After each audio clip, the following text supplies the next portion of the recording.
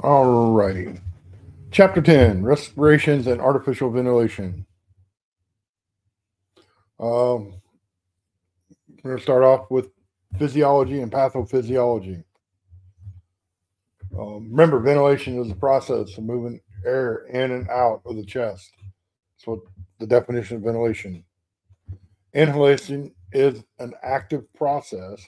We have to contract muscles for this to work, so the diaphragm will contract and the chest muscle will expand. This will increase the size of the chest, which creates a negative pressure and it pulls air into the lungs. So we have an atmospheric pressure, which is say of 780 millimeters of mercury, and we make our chest wall bigger and our chest cavity bigger, that drops that pressure inside the lungs, forcing air in. When we exhale, it's a passive process. That means it doesn't take any effort, right? All the muscles will relax, the chest size will decrease, and then it changes the pressure from a negative to a positive. So through like diffusion, air is going to leave the lungs. We talked about tidal volume in the last chapter. Tidal volume is the amount of air we move in one breath. So the average adult human is between 500 ml and 750 ml of tidal volume. Minute volume, that's where we take the tidal volume, which is the amount of air we breathe in one breath, and we multiply it by the respiratory rate in the lungs per over a minute. This will give us our minute volume. Ventilation designed to move air in and out from the alveoli for gas exchange. It's where this happens, right? Where at these little alveoli that's wrapped in capillaries, and this is how that gas exchange works. But we have to remember that not all the air we breathe in reaches the alveoli. We have to fill our trachea, our bronchi, all this path of airway, and that takes up air, which is about 150 ml. This is called your dead space. Any space that's got air that's not being used in the gas exchange is a dead space. Alveolar ventilation refers to the amount of air that actually reaches the alveoli. It can be altered if we change our rate or volume. That makes sense, right? So if I slow my breathing down, I'm not getting as much air to my alveoli. Or if I'm not breathing the same amount of tidal volume. This depends heavily on tidal volume and can be affected by very fast and very slow rates. Alveoli are at the ends of the bronchioli, which are the small bronchi tubes. Their branches of sacs are inflated and ventilated as air moves in and out. And each alveolus is a bubble-like structure. So that's one alveoli, or alveolus is a group of alveoli, I'm sorry, and they're like a bubble-like structure with elasticity so they can expand. The capillaries, pulmonary capillaries, bring the blood close to these sacs, and they have thin walls, both the alveoli and the capillaries, and through diffusion, we diffuse from a higher level to a lower level. So there's higher level of oxygen in the alveoli, so it's going to move from the alveoli to the bloodstream, to the capillaries, and then there's a higher concentration of CO2 or carbon dioxide in the blood, so it's going to move from the bloodstream to the alveoli. Diffusion, we've talked about that several times. That's moving from a higher concentration to a lower. Pulmonary respiration is diffusion of oxygen and carbon dioxide between the alveoli and the capillaries, the bloodstream. So what we just talked about, when this higher level of oxygen goes to the from the alveoli to the bloodstream, and the CO or carbon dioxide goes from the bloodstream to the alveoli, so they can be breathed out. This is pulmonary respiration. Now it's just opposite at the cellular level. We take the higher level of oxygen from the blood and it diffuses across the membrane into the cell, and then it offloads the carbon dioxide back into the blood, and then circulates it back to the heart and the lungs for this process to go over and over. So that is called cellular respiration when it's diffusing at the cellular level.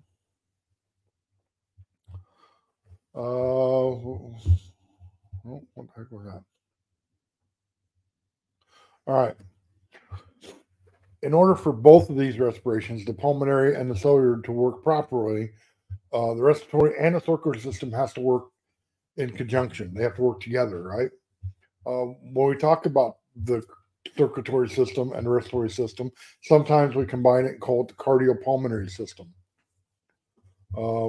We also call it the ventilation perfusion match, or the VQ.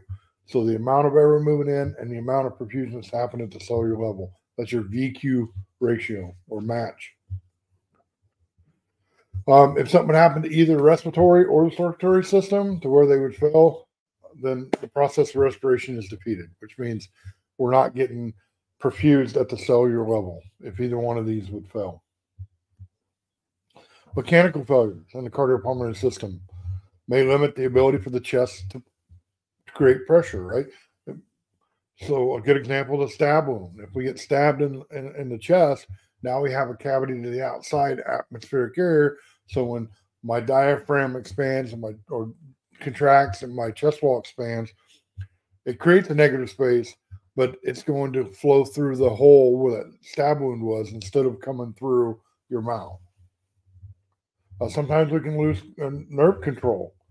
So the muscles that are used during respiration doesn't work properly. That can affect it. If someone gets an injury to the chest wall, they're not going to be breathing as much because it hurts when they breathe. A good example is broken ribs. If you have broken ribs, which I have had, you don't breathe very well because it hurts when you expand your chest wall. Bronchoconstriction limits your airflow. So for some reason, if your bronchi would start constricting or get occluded for some reason, either, trauma, infection, whatever, this will restrict the airflow. And anytime we have an interruption in this gas exchange, you're not going to be able to diffuse because you're not going to have those higher levels of oxygen, right, for it to diffuse. Low oxygen levels outside air will limit. Any outside air will limit where held. So good examples of that is higher altitudes, confined spaces that may not have the oxygen levels we need. Underwater. Diffusion problems caused by alveoli that don't work properly limit the exchange, right? For some reason, your alveoli is not working properly. Like they're full of fluid from CHF, or their emphysema removes that elasticity so they can't expand. So all that can limit the ability of this gas exchange. Or you could have a permeability issue we talked about earlier, where the alveoli become less permeable, so it's harder for the gas exchange to happen if they can't perforate through the cell membrane or the walls. Circulatory issues can prevent issues as well, because if we don't have enough blood to carry the oxygen, it can't get to the cells. What could be circulatory issues? We can have blood loss, so we don't have the volume, right? We don't have the volume to move around. Or there could be issues where we don't have enough hemoglobin. For example, people with anemia have low blood iron, which it takes iron to make the hemoglobins. So if we don't have the hemoglobins, we can't carry oxygen around. Or we could have the right amount of hemoglobins, but we could be, there are certain issues like, for example, carbon monoxide will bind to hemoglobins. They have, I think it's like 200 times the affinity, which means it'll bind 200 times quicker than what oxygen will. Let's talk about respiration. Adequate versus inadequate breathing, right? So the brain and the body cells needs oxygen. The brain especially, it needs a lot of oxygen. The term hypoxia means low blood oxygen or levels of oxygen. So if we're hypoxic, that means we're not getting perfused at the cell because we have low oxygen levels. Hypercapnia is high levels of carbon dioxide. So if we don't have if we get hypoxic and we don't have enough oxygen, then we switch into that anaerobic metabolism, and then we start building up on our CO2 or carbon dioxide, and we'll get hypercapnia or hypercapnia. You can assess the cardiopulmonary system by evaluating how well you're oxygenating and removing carbon dioxide. And how can we test how well we're oxygenating? We can do the pulse oximetry. We can do cap refill. We can look at skin tone and mentation, right? We'll talk about that a little later. When this cardiopulmonary system fails, the body will start compensating. Chemoreceptors will stimulate the respiratory to breathe more, right? The brain senses that we have more CO2 and less oxygen, we're going to breathe more. The respiratory rate and heart rate will increase, and the blood vessels are going to constrict. We're going to try to keep the pressure so the brain and the heart and the lungs get perfused, and the kidneys. Respiratory distress.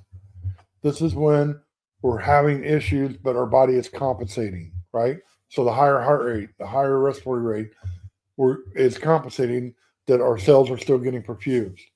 The patient's still going to have a normal mental status.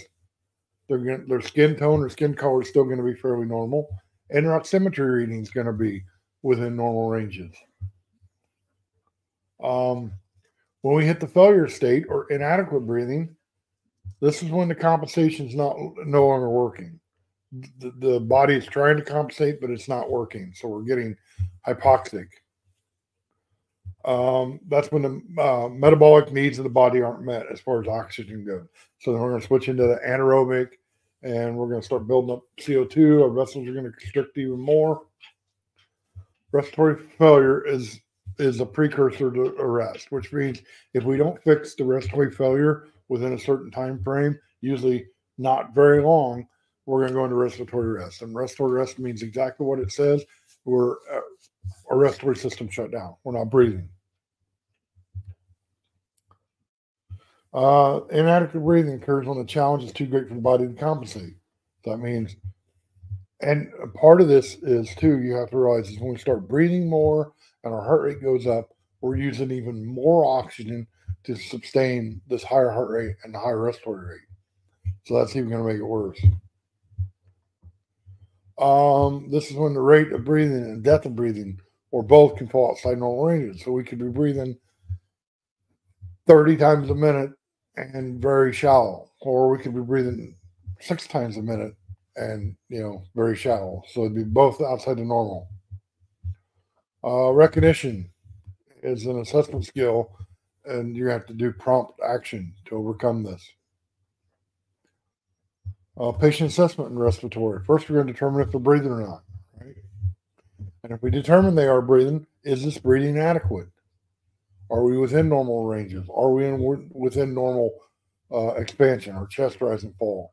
Is our skin tone good? Signs of inadequate or adequate, equal expansion of the chest when they inhale. We can hear air entering and leaving the nose and mouth. We can feel this air leaving their nose and mouth. Skin has the typical coloration, which is pink, warm, and dry, is what we want. The rate, rhythm, quality, and depth of breathing are typical, which means our normal rate for an adult is 12 to 20. Our rhythm is a normal rhythm. Quality, we're going to see that chest rise and fall, and that seems to be the depth. Now let's flip it over and what is inadequate breathing, signs of. Mental status is altered, right? The brain's not getting enough oxygen, so it's going to be altered. The chest movement is either absent or minimal or uneven. We'll talk more about that in like trauma with the uneven chest movement, or it may very rarely be moving at all, that's minimal, or it's just not moving at all, that's absent. The pulse rate will slow in children. This is a sign of inadequate breathing. Sometimes they're limiting their breathing movements to the belly. They're starting to belly breathe. You won't hear or feel air coming in on nose and mouth. Breath sounds are diminished or absent when we listen to them. Wheezing, crowing, stridor, gurgling, and gasping are heard. We talked about in the last chapter, if we can hear someone breathing without actually getting down and doing the look, listen, and feel for an unconscious patient, that is not a good thing. The rate of breathing is too rapid or too slow. Anything below 8 or above 28 is inadequate breathing. Breathing can be very shallow, very deep, or very labored. That means they are really working to breathe. Cyanosis. Cyanosis is in the skin, lips, tongue, ears, and nail bed. Cyanosis is bluing or purplish tinting of the skin due to the lack of oxygen or them being hypoxic. Inspiration or expirations are prolonged. That means they're taking a long time to exhale. That's a good sign that they're building up on CO2 or carbon dioxide. The body's trying to get rid of it, breathing it out.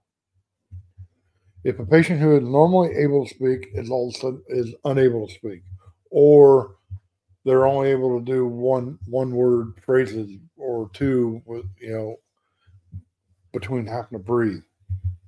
Retraction or nasal flaring, especially in children. Oxygen saturations are low, less than 90%, 95, excuse me. Body positionings indicate distress. The tripod position is a good one. Sitting straight up to breathe.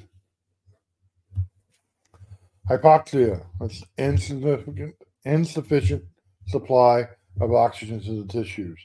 That's hypoxia. That's what it is, low blood oxygen or low oxygen level.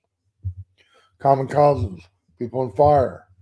They breathe in like carbon monoxide or could have trauma to their lungs. Patient with emphysema, we talked about this earlier. They lose the elasticity of the villi, so they can't expand. Overdose on certain drugs can depress the respiratory system, especially narcotics like heroin. Or heroin overdoses are not breathing because it suppresses the respiratory system, especially the muscles that control it, like the diaphragm and the intercostal muscles. Patient having a heart attack, stroke, or an emboli could cause hypoxia because for a heart attack, the heart's not pumping the way they are. The stroke could affect their brain and they're not getting the neural messages. And an emboli is a blockage.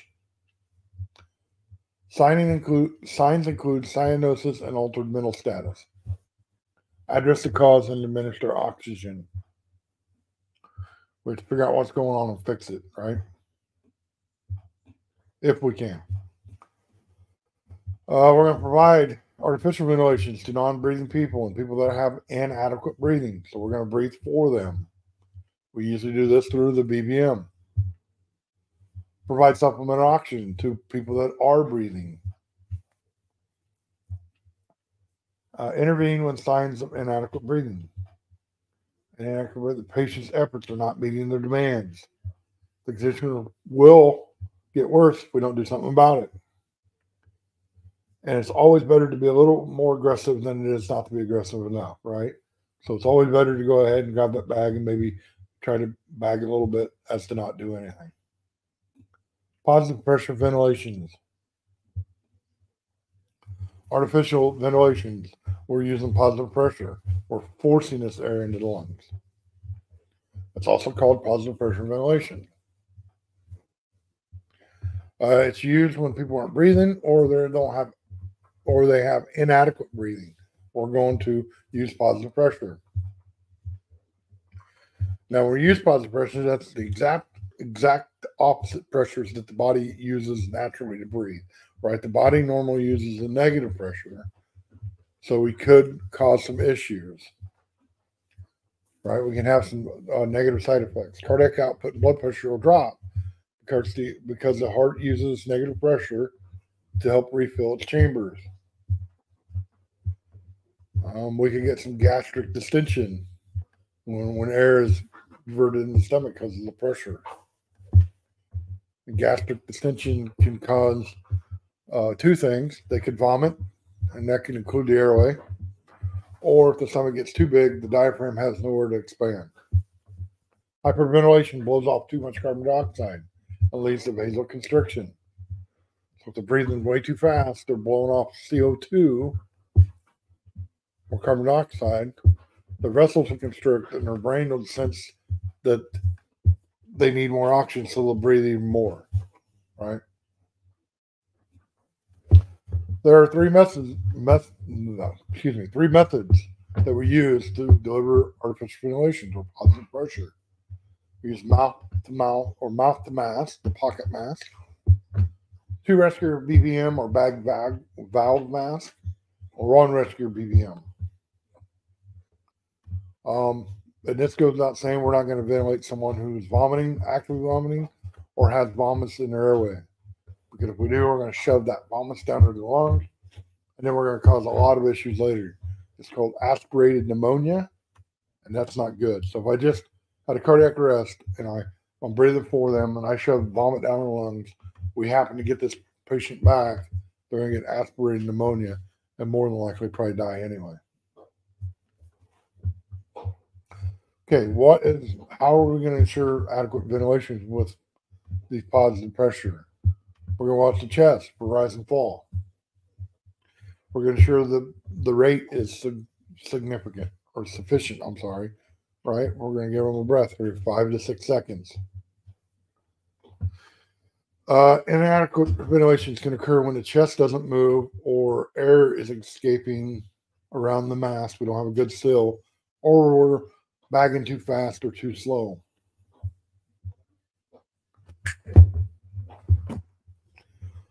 Technique should always assure adequate protection from body or the patient's body fluid.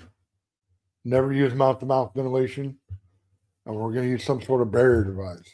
Now, if you're on an ambulance or your first responders, 99% of the time you're going to have a BVM, so we're going to use it. But if not, you should have at least a pocket mask. When we're ventilating a patient who is breathing too fast, which is more than 28 breaths per minute, we're going to assess the accuracy of respirations. We'll explain to the patient the procedure we're about to do. We're going to tell them, hey, I'm going to put this mask on your face, and I'm going to help you breathe. We're going to seal the mask to the face, and we're going to squeeze the bag when the patient inhales. Now, after a few breaths, we're going to start adjusting the rate and the volume. We're going to give more volume. So we're going to start off with their rate and less volume, and then we're going to slow our rate down, but we're going to force in more volume. This is going to help slow them down because they're going to get the oxygen they need, and their brain's going to detect that, and it's going to slow their rate down. Now, on the flip side, when someone's breathing too slow or not at all, we're going to carefully assess, again, the adequacy of the respiration. Is it adequate or not? Again, we'll explain the procedure. Again, we'll put the mask on with a squeeze. But the difference is we're going to ventilate to a total. We want to get a rate of 12. So, for example, if they're breathing 6, that means in between their breaths, we're also going to give them a breath. We're going to give them a breath in between. So if they're breathing 6 and we're breathing 6, that'll add up to 12. This is how we're going to ventilate. We're going to open the airway. When we open the airway, we're going to make sure it's clear. If not, we're going to suction. We're going to position the airway. Head elevated in that sniffing position is the optimal. Flex the neck forward, extend the head at the top of the neck, and our ears are going to be at the level of the suprasternal notch. Sometimes we have to pad for this, either, especially like pediatric patients, when we have to pad underneath their shoulders and bring that airway into a line. They talk about this ramping position. We're going to raise the torso at a 45-degree angle. This is for like heavy people or obese patients. We're going to plateau the head at the top of the ramp, and this will make that suprasternal notch equal with the ears. When we're talking about spinal injuries, we're going to ventilate them in a neutral position. We're not going to hyperextend that neck. Proper seal of the mask allows air to move into the lungs. These masks are teardrop shaped, so the mask should extend from the bridge of the nose to the cleft of the chin. And make sure it's wide enough to cover the entire mouth. And we're going to use 2 hands to create a seal when possible. If you're one person providing BBM, you're not going to be able to use 2 hands and bag at the same time. There are certain things that can interfere with the seal of the mask, like large, bushy glue. We can wetten it down sometimes, and that'll help with water-soluble lubricant, but not always. If the patient has dentures and they're not loose and floppy, leave them in there. That'll help create a seal. How can we optimize the mask and using it? We can raise the patient's head at a 30-degree angle. We can use an airway adjunct, like last chapter, the OPA, NPA. And we're going to use a team to ventilate. So 2-person BBM is way better than 1 person.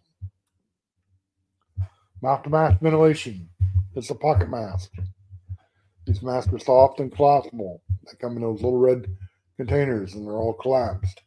You have to pull them out. They have infectious control features. They have one-way valves, so you can breathe in, but you're not breathing in the patient's breath. Some of them have an oxygen inlet, which is really good because we can provide supplemental oxygen. They're made of clear plastic so we can see and look through it, the lips and the mouth. And some may have a strap on them, which strap around the head to help kind of hold them in place, which is nice because you can sense the strap down a little bit and help keep your seal. Here's a picture of it. Like I said, they usually come in a little red box. They're usually collapsed to pull them out, and we have to attach the valve to it. Mouth to mask for patients without spinal injury. We go to the top of the head. We're going to position yourself directly above the patient's head. We're going to put them in a sniffing position and insert an adjunct. We're going to open the airway and put an adjunct in, usually an OPA. We're going to apply the mask. We're going to take our thumbs over the top of the mask, index finger at the bottom of the mask, and our fingers underneath the jaw. So we're going to make that CE that we talked about last class. We're going to lift the jaw of the mask and tilt the patient's head backwards. While we're lifting the jaw, we're going to squeeze the mask to make that seal, and we're going to give her breath into the one-way valve and watch for chest rise and fall. Here's a good picture of the exact example of what they're doing. All right. Mouth to mask a patient without suspected spinal injury. Position yourself at the head. This is exactly what we did, right? Same stuff. All right, this is with a spinal injury. We're going to do the exact same thing, as you can see, until we lift the angle of the jaw but without tilting the head. So we're going to use the jaw thrust maneuver into the mask. And then we're going to do the same thing. Squeeze the mask and give a breath.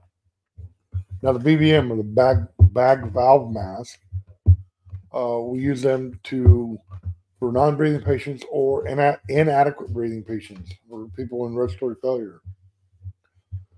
They provide a great infectious control barrier because our mouths aren't down there. They come in 3 sizes: the adult, child, and infant. They have a self-refilling shell, which means when I squeeze it and let go, it'll self-expand. They have a non-jamming valve that allows this oxygen inlet of 15 liters. And most of them will have bags attached to it. Here's a nice picture of it. Top one, of course, being the adult, the middle one being the pediatric or the child, and then the bottom one being an infant. The only difference is they all function the same. The only difference is volume, how much volume's in there. The mechanics of a BVM. Oxygen is attached, and then there's the reservoir or the bag.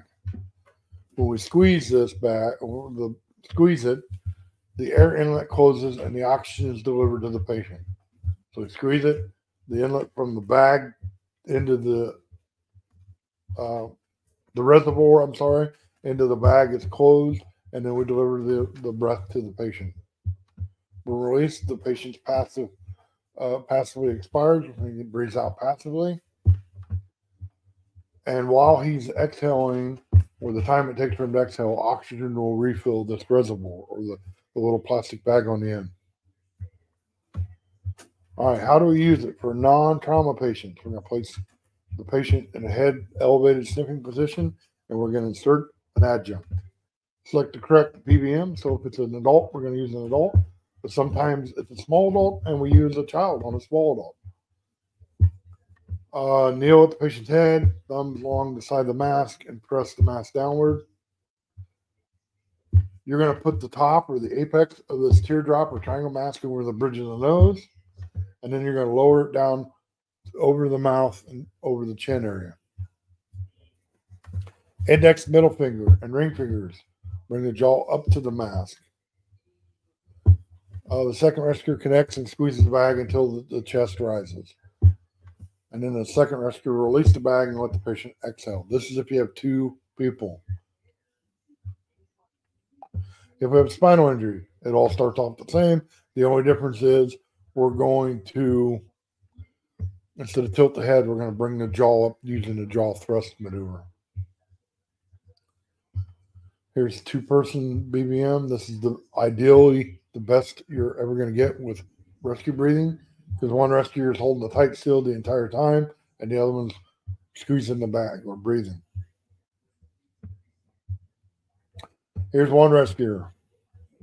We've talked about this several times in class, but you may be watching this video and not in my class. So we're going to start off the same, head elevated sniffing position, and insert an adjunct. We're going to make sure we have the correct size mask.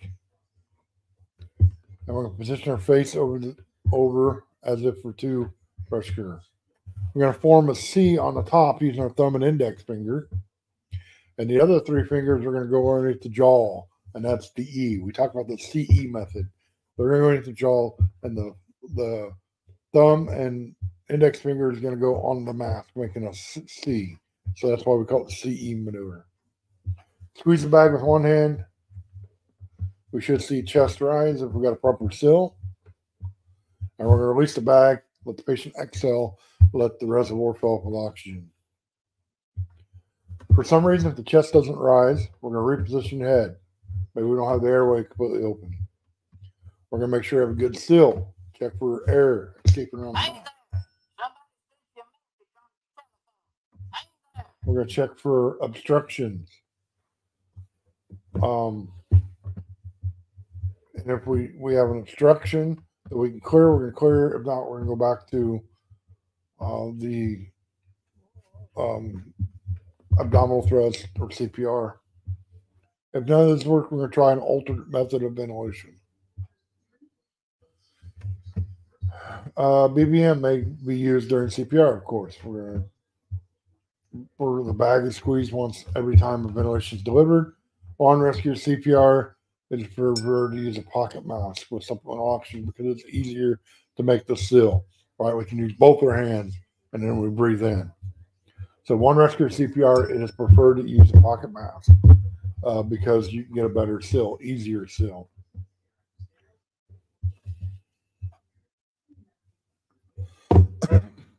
So artificial ventilation using the stoma.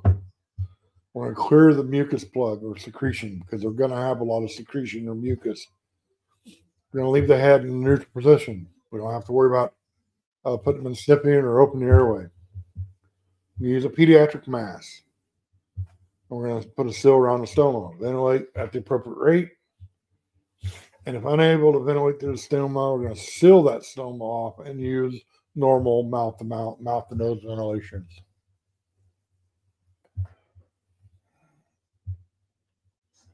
Improper ventilation rates can harm a patient. Too slow will cause hypoventilation and hypoxic.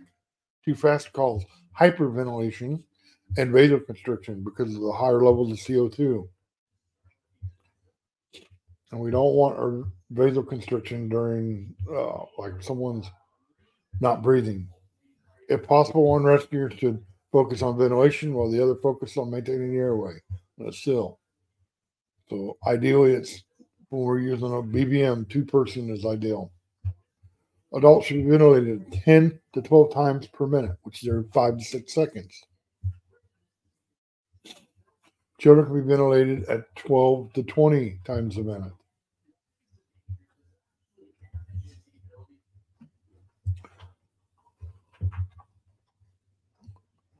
Improper ventilation can cause harm. Too much pressure can cause gastric distension, which can cause vomiting. Too much volume can cause lung tissue trauma or barotrauma. We can do damage to the lung by putting too much in there. Pressure should be delivered slow and gentle. I could just go up and squeeze the bag as hard as we can, as fast as we can. One hand or 2 to 3 fingers for the squeeze. We should deliver these ventilations over a 1 second period. And we're going to ventilate only until the chest begins to move. We don't have to see full chest expansion to be given proper ventilations. All right, let's talk about these ATVs, or automatic transport ventilators. These things we used to see in the past, but I haven't seen them in a while, but we're going to talk about them. They're used during respiratory arrest. It has settings for the rate and volume, so we can set how much we're delivering and when. It's easily portable. It's very portable. If we have prolonged ventilations, like if we got a long transport time, or if there's only one rescuer, this may be a device you can use to help ventilate your patient. And we have to provide the provider must ensure that the rate is appropriate for the patient's size and condition, and we have to make sure we have a proper seal. Here's a picture of this ATV. They put a quarter on there just to show you how to scale, and you can see the airflow comes in on which would be the left, and it goes out on the right. 3 knobs. You got your rate. Select if it's an adult or child, and then we're going to select the volume, your tidal volume. How much are we going to give per breath? All right, oxygen therapy. Oxygen is important in beneficial treatment, right? But you have to remember it's a drug. On our ambulance, it's a drug, and it is possible to give too much or too little. Remember, oxygen can cause harm. It can cause damage to the heart attack. It can cause damage to a heart attack and stroke patients. And our oxygen administration is based on evaluation. So anybody that is 94 and below, hypoxia, or decompensating at all, gets oxygen. Always ventilate cardiac arrest patients. So we're going to ventilate them always, regardless. Equipment, oxygen equipment must be safe, lightweight, right? It has to be light so we can carry it, or portability. And it has to be dependable. It means it has to work when we need it. Most systems contain cylinders. You have some sort of regulator or pressure regulates, and a delivery device of some sort, like a pocket, or an armor breather, a nasal cannula, or some way we're getting the oxygen from the regulator to the patient. Remember, devices like the BVM and pocket mask can use oxygen. They have inlets to hook to a cylinder. Cylinders are seamless steel or alloy canister filled with oxygen under pressure. That's a key word. They are under pressure. We have different sizes of these oxygen cylinders. Most ambulances, we carry the D cylinders, which has 350 liters. That'll be a portable oxygen cylinder, which is usually affixed to your cot somehow. You'll see these E cylinders. They're a little larger. They're usually like in hospitals, attached to hospital beds, or they're put in these little wheelie carts that they use. M cylinders are the big onboard oxygen that we use on all our ambulances. Most of our ambulances. And they carry 3,000 liters of oxygen when full. The G and the H are bigger series oxygen tanks. A lot of times they're used at fill stations to fill portables. You can put them on, some ambulances do carry like G cylinder. It's a little bigger than the M. Or we'll see the 8 cylinders on like critical care units. And they may have 2 of them on there. So they have quite a bit of oxygen, right? Look, the 8 cylinder has 6,900 liters. They're going to be green, or they're going to be green and white, but they're going to have some sort of green on them. Green coloring indicates oxygen cylinder. Here's a picture. This would be an M cylinder on an ambulance. Cylinder safety. We're always going to use pressure gauges, regulators, and tubing intended for that oxygen use. We're going to use a non-phosphorus wrench when we're dealing with these. So we don't want something that could create a spark. We're going to ensure that the valve seats, inserts, and gaskets are in good condition. Because if not, they're not going to work properly or they're going to leak. We're only going to use medical grade oxygen. There are different grades in oxygen. For example, your acetylene torch set will have a different grade of oxygen than your medical grade. So we're not going to take an oxygen saline set, take the oxygen bottle off and put it in our ambulance. We're always going to open the valve fully, then close it in half a turn to prevent someone from trying to force the valve. We're going to store them in a cool, ventilated room with properly secured in place. These cylinders have to be hydrostatically tested every 5 years. It's usually done by the oxygen company or the supplier. We're not going to drop these cylinders or let them fall against an object. This could rupture the tank. We're not going to leave them standing upright without them being secured. If they fall and the valve breaks, you've just created a missile. Never smoke around oxygen. It's common sense. Oxygen fuels the fire. Here, we never use it on open flame. We're not going to use grease, oil, or fat-based soaps on these devices that will be attached to cylinders. And we'll talk about that here in a minute. That could cause an explosion. We're going to use adhesive tape. And we're not going to move it by dragging the cylinder or rolling it or on its side or bottom.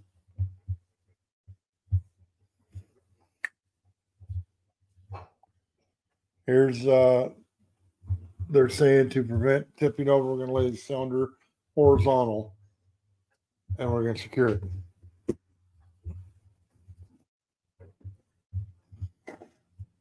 Pressure regulators.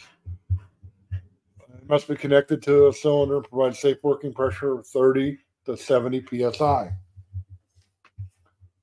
On an E series or smaller, these regulators are secured by a yoke assembly, which is like a twisting nut or bolt. On the E side, on anything larger than E, it's going to be secured by a threaded outlet. They will actually thread on, like the tanks in the onboard tanks are going to be threaded on. Before we connect the cylinder, we're going to open the main valve slightly, and this is going to blow out any dust or dirt in there, which could cause an issue with the cylinder sealing or the regulator sealing on the cylinder. We're going to talk about different gauges now. Flow meters allow control the flow of oxygen in liters per minute.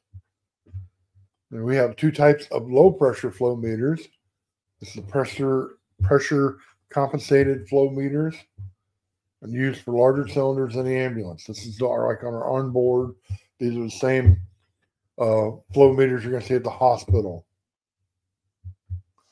Constant flow selector valves are used on any size cylinder. These are the ones that you see on your little portables. However, we have a lot of us have switched and went to these high pressure flow meters for oxygen powered devices, respirators, and ventilators. And we'll show you pictures of these. Here is the low pressure flow meters. And like I said, the one on the right is one you're going to see in your ambulance. That's the pressure compensated flow meter. And the other one is a constant flow. So we select what we want, like 2 liters. and it's going to constantly be delivering 2 liters. You'll see these on ambulances yet, but most of us has changed, and I'll show you. This is what we've changed to, the high flow meter. It looks like the constant flow, but it has this little screw-on device on the bottom, which will allow us to high flow oxygen into like a CPAP or a vent or something like that. Humidifiers can be connected to the oxygen. This is basically a non-breakable jar of water that the oxygen bubbles through, so it's going to moisturize the oxygen. Not often used in EMS because our transports are short. We see these at long-term, like nursing facility or hospital, but we can, if they've been hospitalized for a while, and we've got a longer transport, like a hospital, I have seen these used in an ambulance before. Here's a picture of the humidifier. It's a plastic bottle that screws on to our oxygen outlet, or our trees, what we call a Christmas tree. And then we hook our oxygen tubing up to it. Non-medical hazards are extremely rare and can be avoided by treating properly, right? If a tank is punctured or valve breaks off, the supply tank can become a missile. We talked about earlier. If it falls over and the valve breaks, it could shoot off. It'll rocket off. So we don't want to do that. Oxygen will fuel a fire. So if we're near a fire, it can cause fire. Oxygen under pressure in oil will create a severe explosion. So we don't want to do that. So we keep away from oil-based stuff. Medical hazards can occur by taking time to develop and are rarely seen by EMTs, right? So there are some hazards of oxygen therapy that will develop, and it takes time. So a lot of times we don't see this because we're not with our patients for hours upon hours. One of these things is oxygen toxicity, or air sac collapse, occurs when there's an overload of oxygen. Eye damage may occur to premature infants when they receive oxygen over a long period. It affects their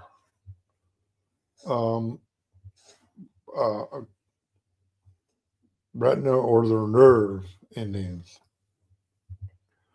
Respiratory depression or respiratory arrest can occur when a hypoxic drive and is depressed in COPD patients.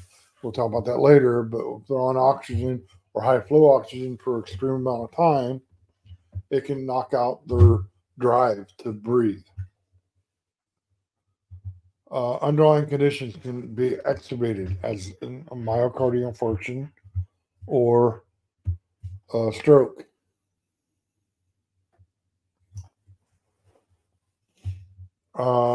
Administration of oxygen. Various devices are available. You work with the instructor and you'll go over this. They'll talk about it in a little bit. Supplemental oxygen should be used when there is shortness of breath, hypoxia, or low oxygen saturation. For mild distress, administer low concentrated oxygen via nasal cannula. For moderate, we're going to administer oxygen via non-rebreather. So if we're in a severe to moderate distress, we're going to give them high flow oxygen. Local protocols may offer additional guidance. Now remember, the flow rate on a nasal cannula is 1 to 6 liters. The flow rate on a non-rebreather is 12 to 15 liters. Non-rebreather, best way to deliver high concentrated oxygen to a breathing patient. Must be properly placed and properly sealed on their face. And you have to inflate the reservoir bag, because it has a bag attached to it, before putting the mask on the patient. Or any time that the oxygen flow is disrupted for some reason, this mask has to be removed immediately from the patient. They're non-rebreathers, which means they're not getting outside oxygen or air. All the air is coming through this bag. So if we don't have a flow of oxygen in this bag, the bag will deflate, and the patient will basically suffocate. And that's what we're just talking about. Maintaining 15 liters. This will provide an 80 to 90% concentration of oxygen to your patient.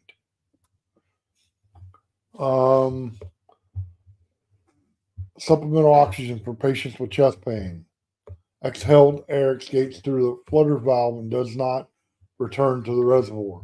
This is a non-rebreather. When they breathe out, these little flutter valves on the outside will open up, let the air out, and then they'll suck back in when they go to breathe.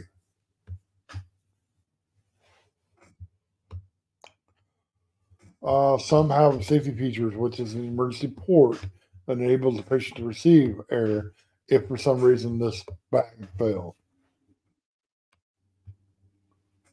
Non-rebreathers should be used in patients with hypoxia, with shortness of breath, chest pain, or altered mental status. Here's a picture of a non-rebreather. Here's another one. See the little round disc on the side? These are flutter valves that they'll let the air to escape when they breathe out. Nasal cannula provides between 24 to 44% oxygen concentration, depending on your flow rate. It's delivered through 2 prongs in the nostril. It's held in place by putting the tube over the ear, and then we use a slip loop under the chin. Oxygen delivery by cannula should not exceed 4 to 6 liters a minute. 6 will be the top. Cannula can be a choice for patients who refuse to wear an oxygen mask. They can't tolerate the mask, so we go to the cannula. Or they're not in severe respiratory distress. They're in moderate or minor. Here's a picture of a cannula. A partial rebreather mask is very simple similar to a non-rebreather. It does not have a one-way valve like the non-rebreather, so it allows the patient to rebreathe about 1/3 of their exhaled air. This is useful to preserve carbon dioxide level to stimulate breathing. It delivers about 40 to 60% concentrated oxygen at a 9 to 10 liter rate.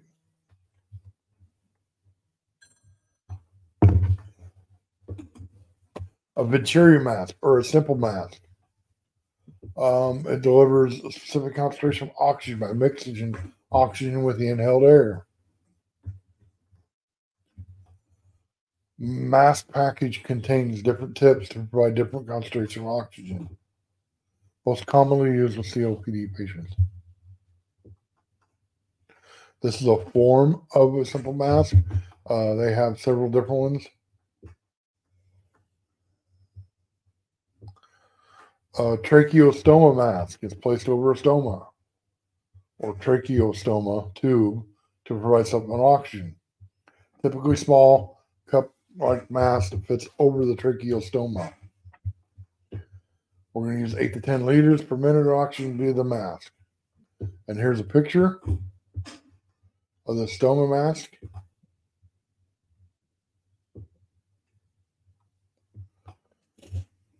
Supplemental oxygen for patients with chest pain.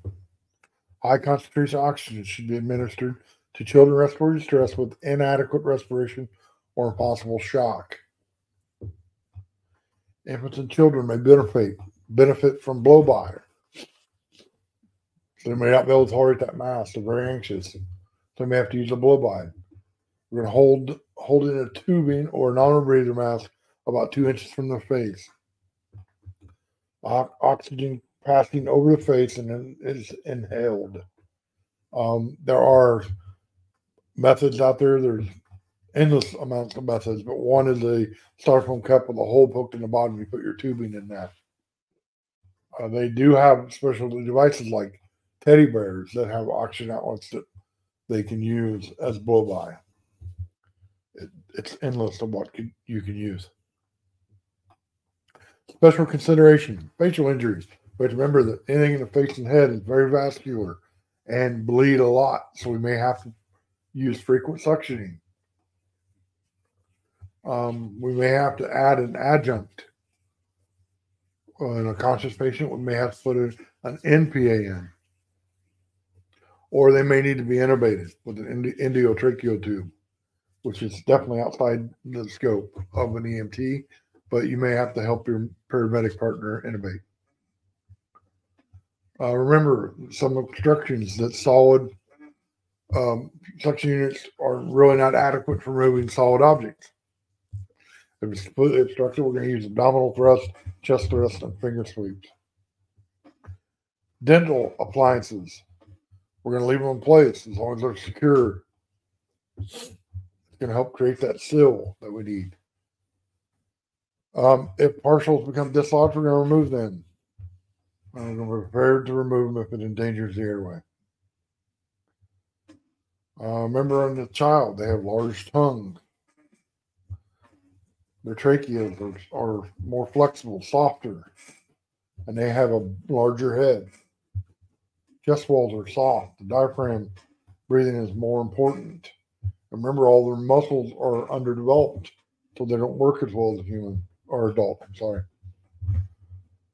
And they're going to burn twice as much oxygen. Their rate is going to be, oxygen burn rate is twice that of the adult. Infant and children, we're going to avoid excessive pressure and volume, right? They have small lungs. So we put too much too quick, we could do barotrauma or damage to the lung. We're going to make sure we use the proper size mask. If we use an adult mask, we're not going to get a seal. Or if we use an infant mask on a child, we won't get the proper seal. So we want the proper size. Remember, flow restricting oxygen-powered ventilation devices are contraindicated for children and infants. We're going to use the proper size non-air breather and nasal cannula. There are pediatric and infant non-air breathers and nasal cannulas. So we're going to use the proper size for the proper patient. And gastric distension may impair the adequate ventilation we talked about earlier. If our belly is starting to extend or distend, our diaphragm has no room to contract and go down. So this can cause an issue. Assisting with advanced airway devices. Before a paramedic places a tube, you may be asked to pre-oxygenate or give extra oxygen. Paramedics position the patient's head in the sniffing position. The paramedic or advanced EMT, advanced EMT can do this as well. They'll remove that oral airway and they'll pass the tube in its place. You may be asked to help with the burp maneuver. Here's a picture of it. We're going to press your thumb and index finger on either side of the throat around the carotid cartilage and gently direct the throat upward and towards the patient's right. This is the burp maneuver. Once the tube is in place, the paramedic assures proper placement via methods, 2 different methods. It's called confirming tube placement. The tube will be anchored with some sort of tube holder. You may ask to monitor lung sounds and epigastric sounds. And we're not going to disturb this tube once it's been placed and secured. Just remember, very little movements can displace the tube. So we're going to confirm the tube placement after any movement we do with the patient. We're going to ventilate about 10 times a minute. Hold the tube against the patient's teeth with 2 fingers and one hand. Work the BVM with the other. When we're ventilating a breathing patient, time ventilation with respiratory efforts as much as possible.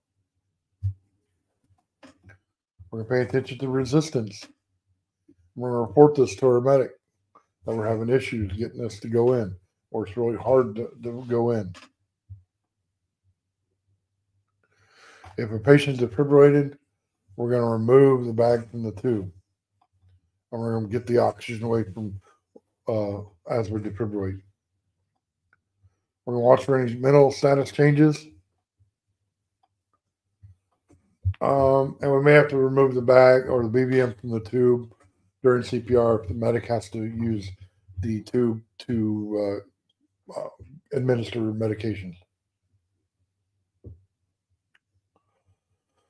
Provide manual inline stabilization throughout the process. Medic may hold the head while you put a cervical collar on. We'll talk more about that later in trauma. You will then stabilize the head with the patient's side. Paramedic leans back using a laryngoscope and tubes the patient. And after intubation, you'll hold the tube against the teeth until placement is confirmed. The tube will be anchored. You must hold manual stabilization in addition to the collar until the head is taped to the backboard. And that does it for this chapter. We'll see you on the next one.